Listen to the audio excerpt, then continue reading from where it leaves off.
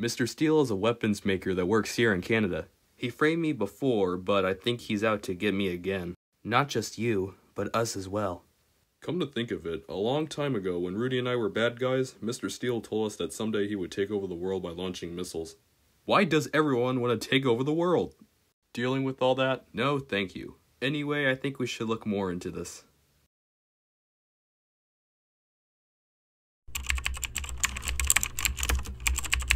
I've been thinking about something. Remember how you said Max insisted that he and the other agents were framed? I wonder if he was telling the truth. I've been wondering the same thing. The only thing I've been seeing on the security footage is a guy in a white construction helmet. Look into it for me, Dave. And where are you going? I'm going hunting.